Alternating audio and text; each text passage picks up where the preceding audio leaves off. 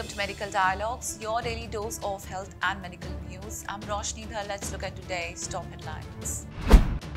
Regarding the NEET PG 2022, MCC releases list of joint round 1 and 2 state counselling candidates. Through a recent notice, Medical Counselling Committee has released the data of NEET PG candidates who have joined their seats in their respective states after appearing for the state counselling sessions.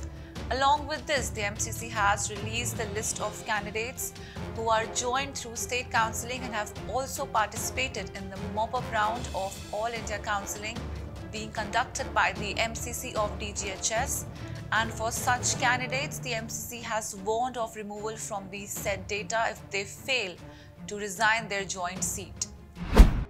8 suspected measles deaths, 503 cases logged in Maharashtra. Maharashtra has reported 503 cases of measles so far this year and 8 deaths suspected to be caused by the viral infection.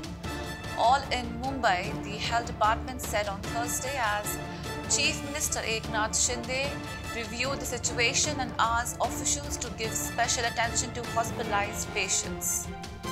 The Brihan Mumbai Municipal Corporation in a separate bulletin said the metropolis has reported 8 suspected deaths due to the disease and 169 confirmed cases so far.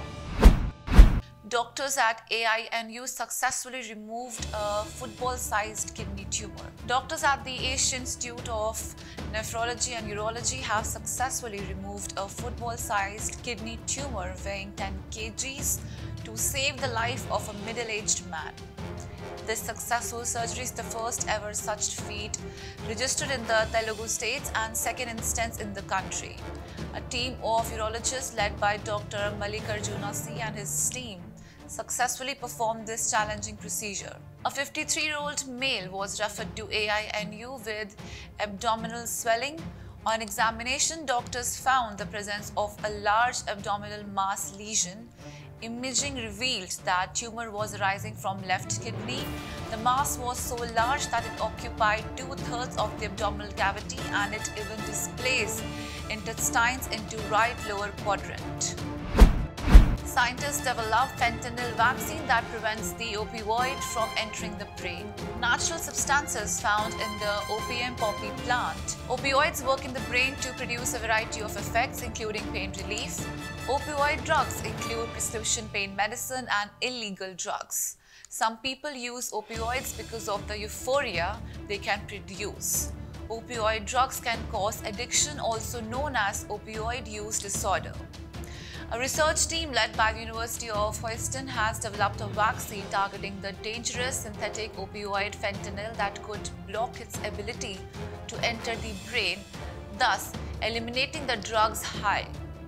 The breakthrough discovery could have major implications for the nation's opioid epidemic by becoming a relapse prevention agent for people trying to quit using opioids. While research reveals opioid use disorder is treatable, an estimated 80% of those dependent on the drugs suffer a relapse. The findings published in the journal Pharmaceutics could not be timelier or more in demand.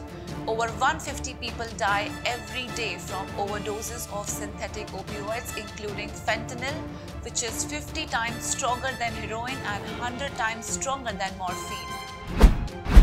That's all for today. Stay safe. Never miss a medical update from Medical Dialogues. Like, subscribe, and press the bell icon.